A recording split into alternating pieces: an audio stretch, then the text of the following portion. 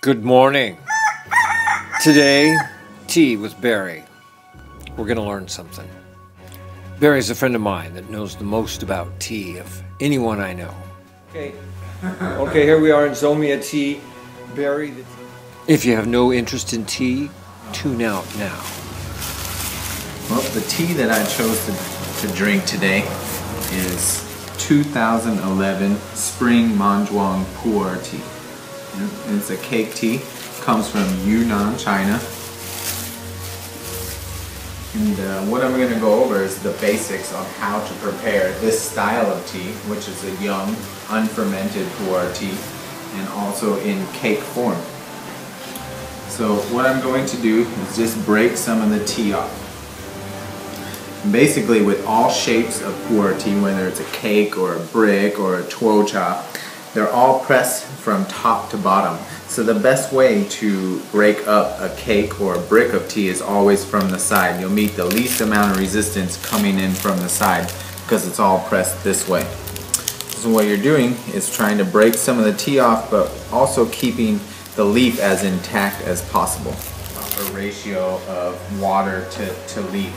And the ratio that I recommend is usually about 1 gram of tea per 25 milliliters of water in your vessel.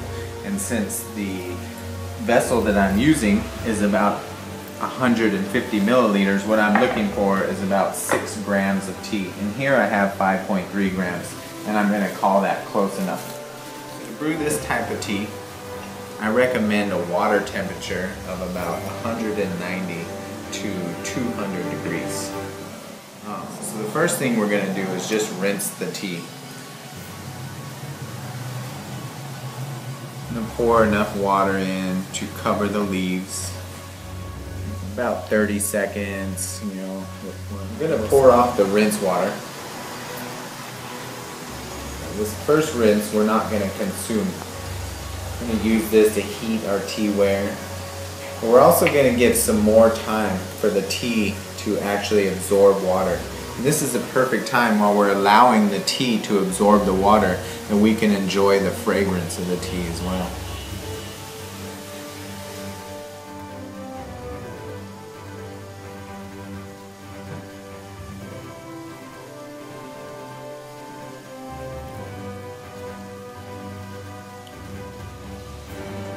So after we've done our 30-second rinse and we've given the time for the tea to allow to absorb water and really open up, this actually helps with a compressed tea because the tea is so compressed. By giving it the time to absorb water, it allows the tea to fully open up, and that way it prepares the tea to be steeped.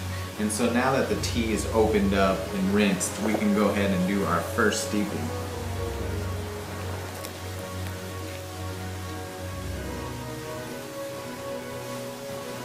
Now that we've had our first steeping, we get to enjoy the flavor.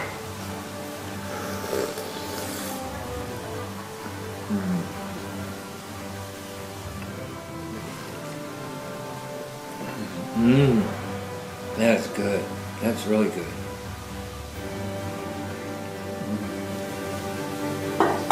So what's the name of this one again? This is pu'er tea, and it's pu'er tea from Manjuang Mountain. Manjuang is one of the 6 famous tea mountains of Yunnan, one of the oldest tea growing places on the earth. This is tea from the origin of tea. This is where tea originated on the planet. This is tea where tea grows wild and natural. 3 things that make pu'er unique amongst other types of tea is that pu'er is 1, an original environment tea. 2, pu'er is the only type of tea that's ageable, and 3 is pu'er is the only tea that will change in flavor and fragrance. Thanks, Barry. Thanks for shedding a little light on the deep subject of tea. Make sure to tune in next week, Wednesday morning. I'll be there. I hope you are.